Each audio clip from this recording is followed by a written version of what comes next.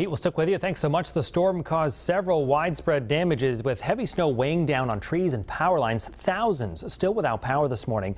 Here's the latest numbers at this hour. According to National Grid, more than 15,000 customers still in the dark right now. Some places not expected to get it back until tonight. Meanwhile, our cameras were recording when part of a tree fell under the weight of that heavy snow. This was in Burrillville. Part of a tree also fell on a home there. Also, new video this morning showing a huge tree blocking South Road in East Greenwich just after midnight. Our Pinpoint Weather Team coverage continues for you this morning. Eyewitness News reporter Kelly Sullivan has our report from West Greenwich. National Grid reports there are still thousands of customers without power, and the major problem with this storm was that wet, heavy snow that stuck to trees and power lines, bringing them down. The snow finally stopped falling, but it's definitely sticking around. Trees and power lines are coated with heavy, wet snow, causing limbs to snap, power lines to fall, and ultimately forcing residents to go out for dinner because they're without electricity. Tried to hook up the generator. It's not powering too much in the house at the moment, so we were hungry and came out. Many had the same idea. An hour wait, you don't mind it? No, not tonight. Tonight'd be fine. I don't mind. How come?